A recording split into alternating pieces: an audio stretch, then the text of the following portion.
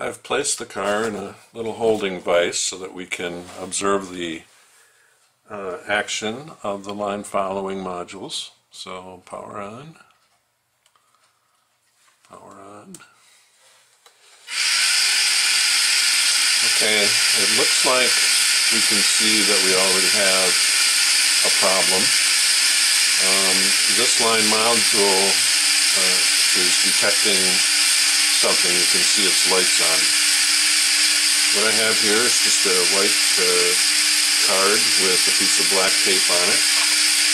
And if I hold this black tape over the sensor, you can see that the sensor is illuminating the LED and it's changing the way the car wheels turn. So it looks like we have two line sensors working and this one not working. It turns out that the mistake I had was that I was plugging one of the line sensors into 13, into the GPIO 13 of the Arduino. Apparently that GPIO 13 doesn't work for digital writes.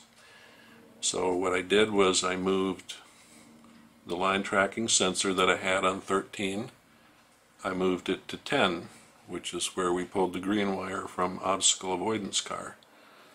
So now take your line tracking sensor cable that was on 13 and move that to 10.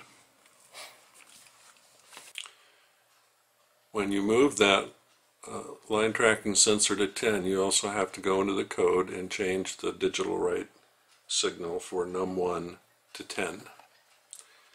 And that will make the correction in the software. So go ahead and do that and upload it to the car. Now that the new code with the line tracking sensor moved to GPIO 10 is loaded in the car, let's turn on the car. You can now see that the lights on the line tracking sensors are all off. We're going to take this sheet that I made with the black tape on it, and we're going to use it as if the car were following directly on the line. So right here you can see that the two sensors that are looking at the white part of the paper are illuminated and the center sensor is not. So when it's following that line, it's moving forward with both wheels.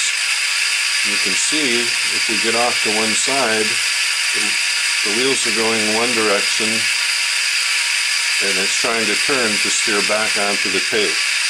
And as it steers to the tape here, you can see it then it's turning the wheels to try to get back centered on the tape like that. Now you have your line tracking car working. That concludes the videos. Hope you enjoyed them. Hope that you don't have any trouble with your robot, but if you do, that's when you learn things. So I take that back. I hope that you do have trouble with your robot and you have to figure out how to fix it. And feel free to send me any questions that you might have over the YouTube channel.